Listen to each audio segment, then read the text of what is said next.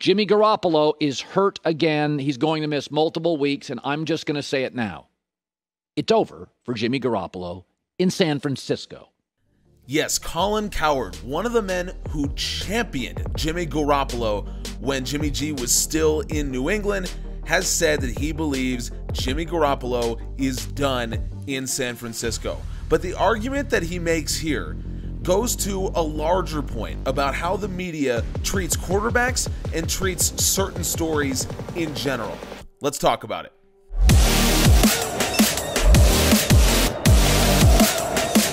So the obvious question here is, am I reacting to Colin Cowherd for the clicks, for the clickbait? And the answer is, yeah, a little. but most importantly, I mean, that's a piece of it. But more importantly, I wanted to talk about this particular argument that we are going to hear Cowherd make in a second, because I think that it goes to a bigger point about sports media and how they treat certain stories, certain athletes, and going beyond just the quarterback position, going beyond even just football. So let's get to Colin Cowherd's his first argument, his premise here. And by the way, before we start, I have no issue with Colin Cowherd at all. I actually really like Colin Cowherd. So this is not me saying, oh, Colin Cowherd, what an idiot, what a moron. No, he's making a point here that I want to directly address, because from my perspective, there's something here worth talking about. So let's get into the actual argument that he makes.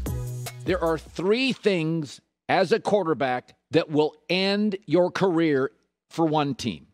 You're inconsistent. Garoppolo is. The coach has lost faith in you. The coach has. And you can't stay healthy.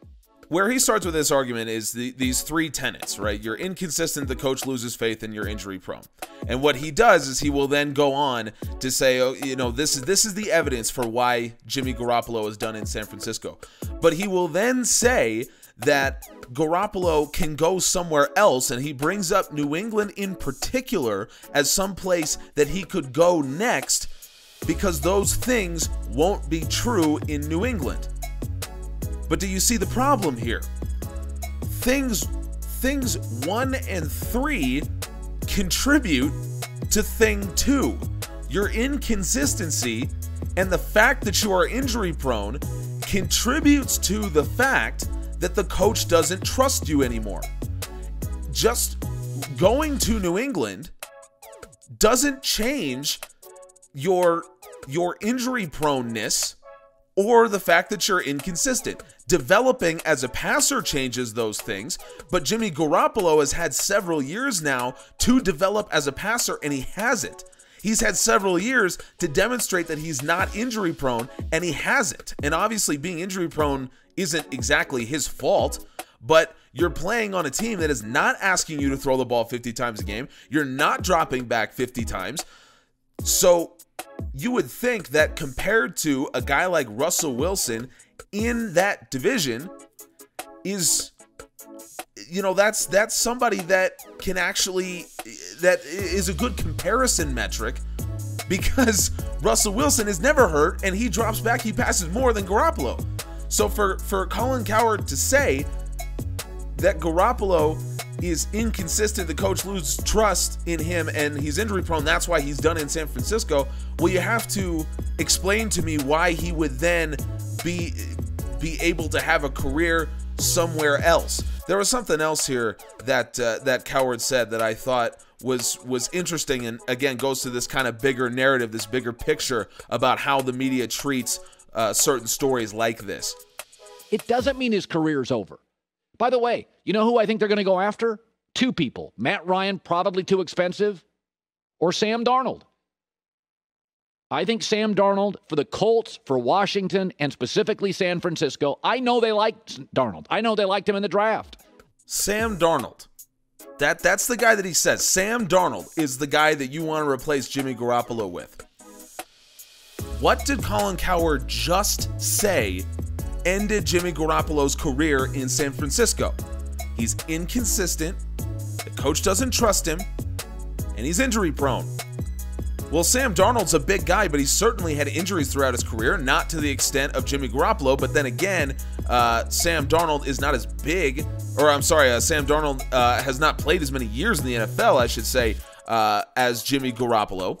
But more importantly, if your issue with Jimmy Garoppolo is the inconsistency, and that's why he's done in San Francisco, the man that you bring up to replace him is Sam Darnold? Sam Darnold is the picture of consistency, right? I mean, come on. Have you watched a Jets game? You don't say, I need a quarterback that's going to be more consistent. I don't need him to make 100 throws. I don't need him to throw for 400 yards a game. I just need to know that when he drops back in the pocket, he's going to make the throws that I need him to make. And Sam Darnold is the guy you're going to trust with that? This is where I make my main point that I wanted to talk about. The reason why I'm reacting to Colin Cowherd and doing this video. What the media tends to do is the media will get the narrative. And I've been watching Cowherd for a number of years. I mean, pretty much ever since he moved to Fox. So I have seen that certain narratives develop over the years, which is why I make this video about him, and I wouldn't necessarily make this video about, someone like Stephen A. Smith, who I never really watch. I don't know how his narratives have developed. But I know that Colin Cowherd, from the time Jimmy Garoppolo came in for Tom Brady during Brady's Deflategate suspension, Colin Cowherd has loved Jimmy Garoppolo. And I know that from Sam Darnold's final season at USC, and even before that, Colin Cowherd has loved Sam Darnold. Those are two preconceptions that Colin Cowherd has about these two guys. Now, what Cowherd has done here, and again, by extension, any time the media has constructed a narrative, what happens is they will use the circular logic to justify how their narrative can still be right even if they're proved wrong. And again, this has nothing to do with Colin Cowherd as a person or as a radio host. I think he's great. I'm just pointing out the contradiction in his argument here. What he's done is he said, well, because Jimmy Garoppolo is inconsistent, because the coach lost faith in him, and because he's injury prone, he's done in San Francisco.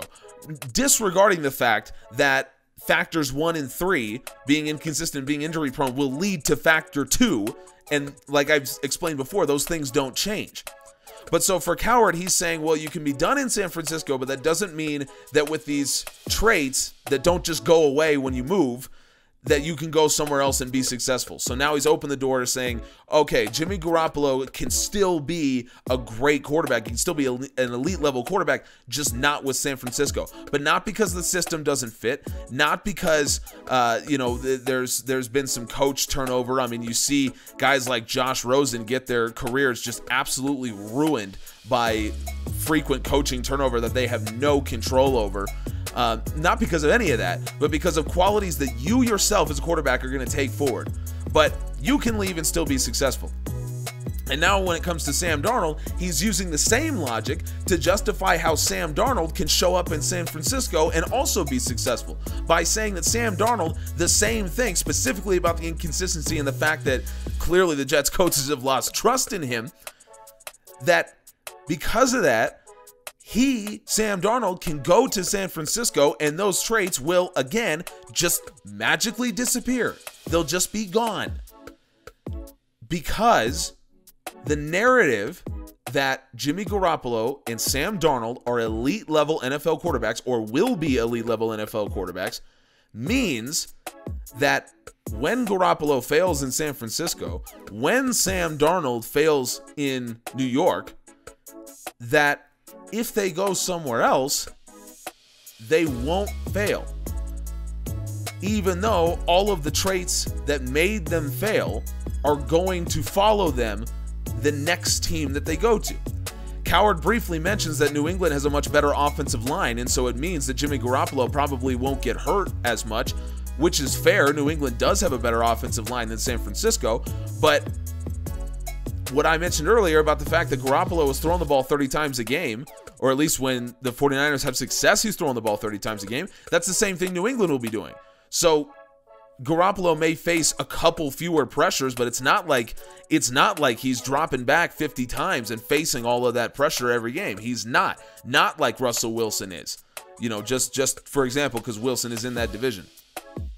So What we're seeing is Cowherd create the narrative that Jimmy Garoppolo, even though the forces that made him fail are his own, that he can still go somewhere else and have success. That magically his inconsistency and his injury-prone trait will just go away when he goes somewhere else. They'll just disappear. And by extension, the same thing will happen to Sam Darnold should Sam Darnold go to San Francisco, or should he go to Washington, which has they have way less in place in terms of their pieces than San Francisco does. So that's the narrative, and you can see that he's constructed the circular logic to justify the narrative.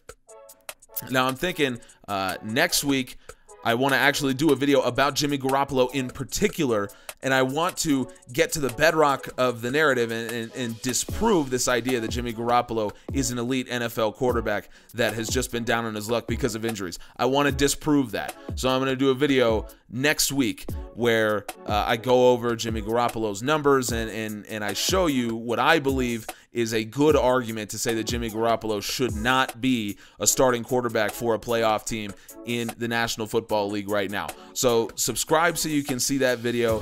And if you have anything else to add, maybe I missed something about Cowherd's argument here, I'll link the full video in the description, of course, so you can see what I'm talking about. You can see the full context. I only showed you a couple clips, so I encourage you to go watch it and see his arguments, and then come back here and let's break it down. Let's see if there's something I've missed, or if you disagree and you think that there is some reason that the inconsistency and the injury proneness will just go away if you leave your original team that you're on. If you think that's true, let me know, and let's talk about it. But, you know, I had a lot of fun making this video, so I hope you all had a lot of fun watching it, and subscribe so you can see my video next week about Jimmy Garoppolo, and we really appreciate you. Thank you so much.